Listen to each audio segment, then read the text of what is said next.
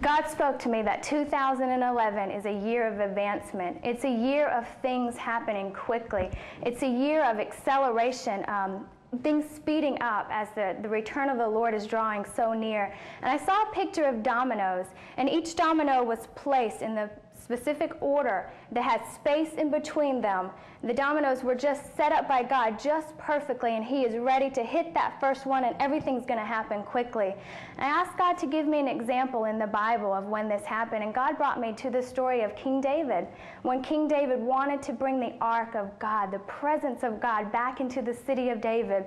So he went on his own and brought this ark back in, but it didn't work. It did not work. And what happened there is David didn't find the exact order. He didn't find out the exact plan. He had God's heart, didn't he, in bringing the ark back. There was nothing wrong with that. He had the right motives. He had the right desire to have God's presence, but see, he went about it the wrong way. He didn't find out God's exact plan. And so many times that happens with us as Christians. We get an idea, we get a dream, we get a prophetic word, and we just start running with it. And we don't take the time to ask God, how do you want this to come to pass? And right now, God is requiring from us, if we want to be used in the purposes God's given us, if we want to use the talents and the abilities that God has given to us, then we have to find God's order. David spent 3 months of prayer. He prayed and he fasted and he said, you know what, God, I did this wrong. You tell me how to do this.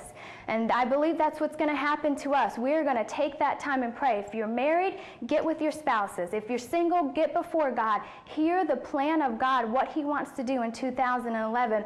And I believe previously, the things that you have tried to accomplish, you didn't have the right plan. And I believe that what was tried previously, if you go before God and you pray and you get God's heart, you're going to find success.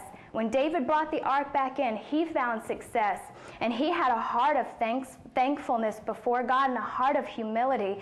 And when he brought that ark, God's presence, back into the city of David, he blessed his people under him. He blessed all of Israel. He blessed his family. And then he got before God and he cried before God.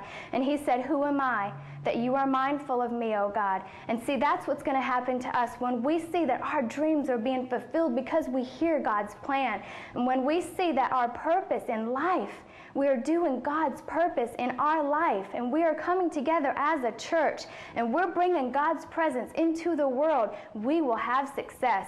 Where you have tried previously in your own strength and in your own mind and in what you thought was right, this time we are going to have God's perfect heart, and we are going to accomplish, and we are going to find success.